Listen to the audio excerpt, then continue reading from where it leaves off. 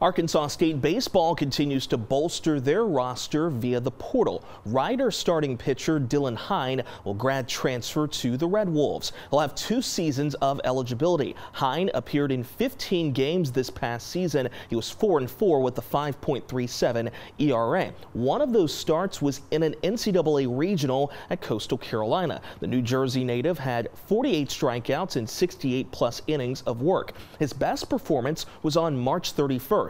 Dylan tossed 7 shutout innings, striking out 7 in a win over Niagara. So yet another arm for A-State for 2024. Here's a look at some recent commitments. Tommy Raffo signed 4 high school standouts in the winter to add to this roster for next season.